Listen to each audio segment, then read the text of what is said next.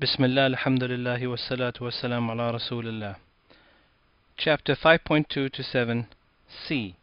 Help notes for Ahmed and Hayward, a new Arabic grammar, the sound masculine plural, and an idaafah. In this video we're going to cover what happens to the sound masculine plural when it is in an idaafah. Let's take an example sentence. هذه قرية. This is a village. So there are the houses in this small village. هم خياطون. These are tailors. They live in this village. As you can see, the word خياط is a sound masculine plural. How can you tell?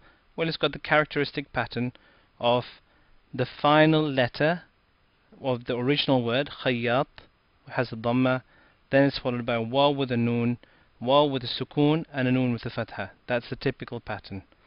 And you can also further tell that this word has to be marfu'. We know it's marfu' for two reasons. The first reason, which is the original reason,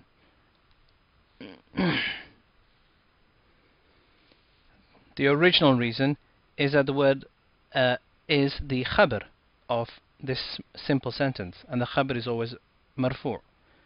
Another way of working out it's actually marfu' is because it's the sound masculine plural, and the sound masculine plural, when it's marfu', has a waw. هم خياطون من القرية. They are tailors from the village. So here we have خياطون من القرية, a relationship between two nouns which are connected by a harf jar min. And we know, as we've done in the idaafah lesson, that whenever we have min connecting two nouns, you can replace that by just an idaafah. So let's do that. Let's just delete the min, and we get hum خياطون القرية. Here I put the noon in brown, because though this sounds pretty nice, it's not quite correct. What we need to also do is we need to drop the noon, just like we dropped the noon in the muthanna when it was in an idaafah.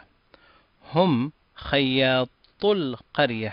When you read it quickly, you do not prolong this vowel. Hum خياطul القرية.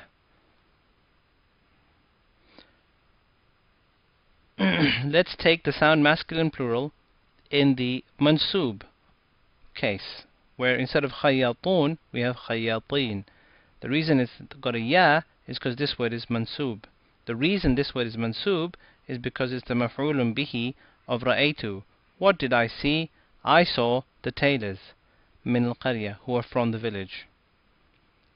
So what we'll do, again we have two nouns, خياطين and al-qarya, connected by a harf jar. So we can delete that harf jar and join these two in an idaafah.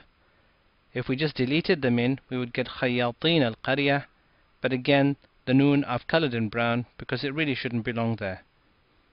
رأيت خياطي القرية.